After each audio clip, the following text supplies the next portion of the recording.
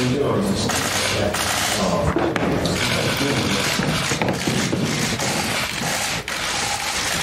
down here, guys.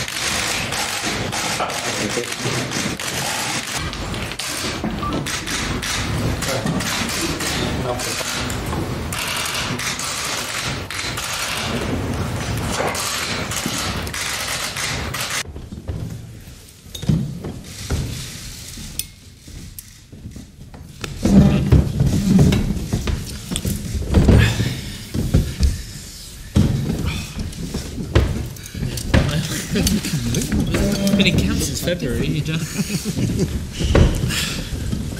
I got a lot of experience now. I've been in some big fights, and it was just concentration. That's all that's required, is to stay calm and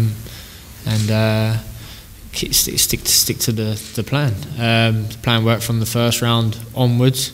You know, we threw a spanner in the works in the last round with the shoulder dislocating, but it's new territory there for me, so I wasn't quite sure what the shoulder's capable of, but it made for a lively ending.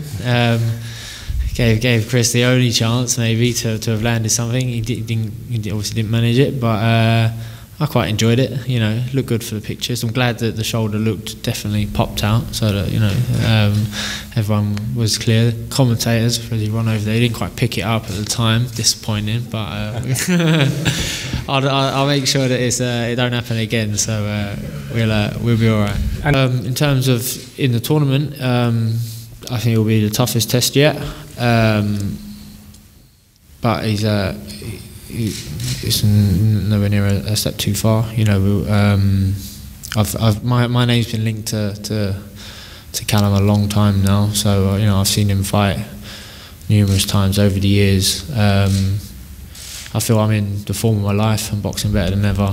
I don't see Callum posing a problem for me on fight night. Obviously, we've got to be on our A game, but we know how to beat him. We're getting that stuff off in the gym already, and like always, it's just another fight. And if I go out and perform how I know I can, stick to the game plan, he'll be another comfortable win. So far, the tournament's gone to form book. We had 1 and 2 seeds in the final for the cruiserweights, and the number 1 seed came through. And I don't envisage anything different this time around.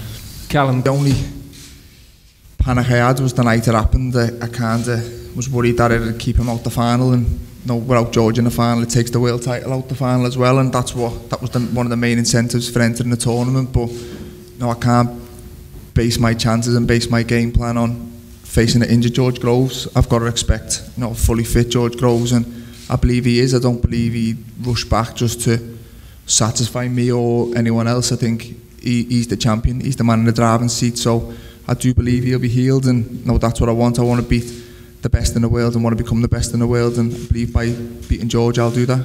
Final word. I've been waiting at the stage for a long time. I've seen a lot of hype trains go past now in my time, so you know, I'm not fussed about favourites and whatnot. I think Callum might have been the favourite before the tournament started, so it doesn't always be the be all end all. If you're going to look at things objectively and be truthful and not bias, and obviously the experience and the momentum, which is even more important, is obviously in my favour, and I think that makes me favourite. It's going to be a big step up. Big night for both of us, but it's a big step up for Callum come the final in Saudi Arabia next month, and you know, may the best man win, but I'm sure it's going to be me. The last